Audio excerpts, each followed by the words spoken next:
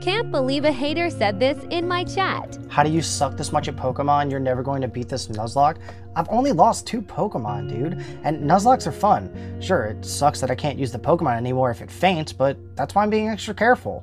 You play like a total baby, running back and forth to the Pokemon Center, just power through it and take a chance you loser? I doubt you've ever played a Nuzlocke, not a real person. It might not be as hard as some of the other challenges, but it's harder than regular Pokemon. You're right, I've never played a Nuzlocke. It's because I don't exist. I am literally not a real person, and I'm completely made up by you. Oh, yeah, I know. I just do this to make fun of other people doing Pity Me TikToks, but I have had people tell me this stuff before, and they never even attempted a Nuzlocke. So, if you guys finish the video, comment, "Nice headset."